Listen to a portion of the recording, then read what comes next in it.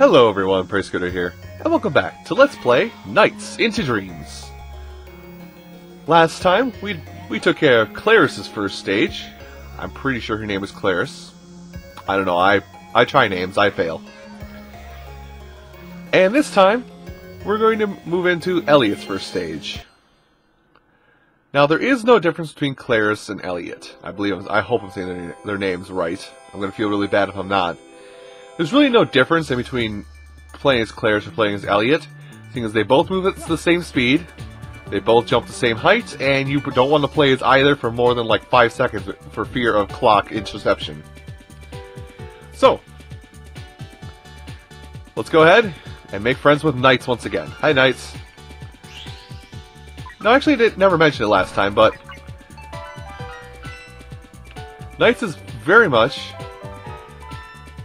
Knights is just a... Oh, sorry, dude. Knights is a 2D game. Also, be careful how you approach these water fountains. They can push you into the background. Which I think that's the game's intention, but I refuse to accept its reality.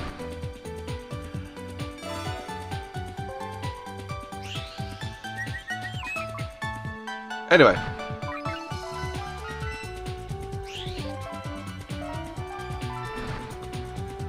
Sorry, dude, I'm not gonna go there. Well, let's go ahead and explore the background of this stage, huh? Explore the background of this... There we go!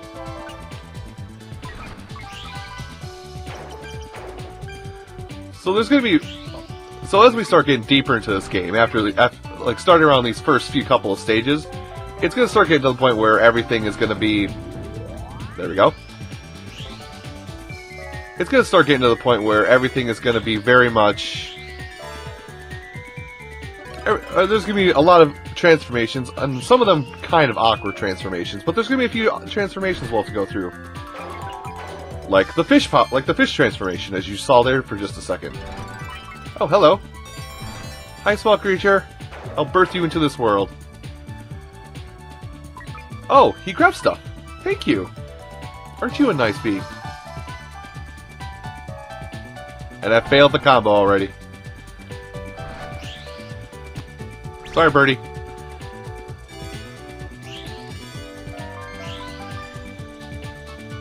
Now, as you can see, I'm just kind of... At this point, I actually started going through levels really quick. Oh, this thing! Boop!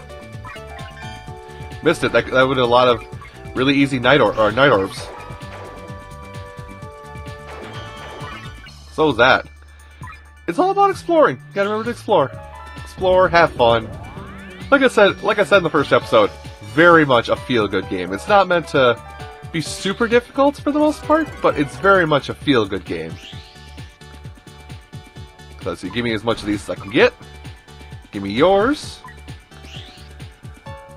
So even though this is very much a 2D game, even though this is very much a 2D style game, you can still influence things in the background by doing loops. Oh god. Ah, nope. Okay, slow down. Okay. Now go through it sideways. Don't touch a thing. There we go. And let's finish this. So yeah, a lot of these episodes are probably actually going to be pretty short in retrospect. Or a lot of these episodes of this game are probably going to be, like I said, fairly short in retrospect, but whatever. It's a feel-good game. It doesn't have to be super complicated. Woohoo! Oh yeah, that's what I was saying before. Even though it is very much a 2D style game, you can very much influence... You can very much, what is it? You can influence everything in the background by just doing simple loops. Everything works in a three-dimensional sphere when you do that loop there. And okay, like this. Yep. And I kind of doing... I guess I'm spinning more because it actually does get you speed points, speed bonuses. But you also have very low control over yourself when you're doing the whole speed boosty thing. I only have 10, so I'm going to leave you be for now. Oh yeah, the water segments.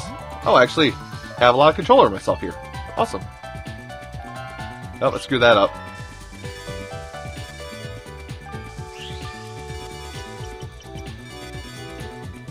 There we go. Oh god. Get the stuff! Oh, I should have gotten more baubles. I need more bop. I kind of got auto-guided there in those last 4 minutes. Or those last 4 seconds. But now that I got all I need, I'm just gonna go ahead and split out. Jerk! Go away. It's gonna go straight into the Nightmare Core.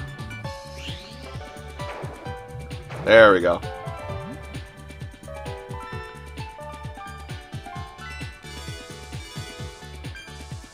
There we go. And I'm rewarded with points for nothing. Let's go ahead and go through this as fast as we can and get more points. And I'm missing every single set of points I could possibly get. There we go. There's that done. And now, with this, we move on to onward towards the boss. Ah, only C, huh? Yeah, I know I'm bad at this game. Oh, you, right. So this boss is a little awkward. It's actually, if you believe it, it is actually a trajectory boss. You actually have to grab her and try and bounce her through scenery and push her towards the very back of this opera hall, not the other way. It's not a very hard boss, but come here. Yeah, it's not a very hard boss, obviously. Give me yourself. But yeah, it's not a super hard boss, but it's just getting a little difficult getting used to trajectories and whatnot. It's gonna be fun visiting a lot of these bosses. For whatever reason, I remember this being my favorite boss because it just dealt with bouncing things all over the room. Oh, we're done. Look at that point multiplier. We did a thing. Woohoo! And how'd I do overall? A C. I'll take it. The Affection. I forgot there's achievements in this copy of the game, in this version of the game. My bad. Anyway, yeah, I guess that was actually kind of an awkward thing because they have Amy up on this list, but because I never played Sonic CD, I never knew who Amy was because until the Sega Dreamcast came out, Amy only appeared in one game, Sonic CD. Anyway, enough Sega lore for a bit. We're actually going to go ahead. Yep, defeat the boss as quickly as possible. Once again, being told this. But I think with that, we're going to go ahead and end it off here. So everyone, I do want to thank you so much for watching this episode of Let's Play Nights into Dreams.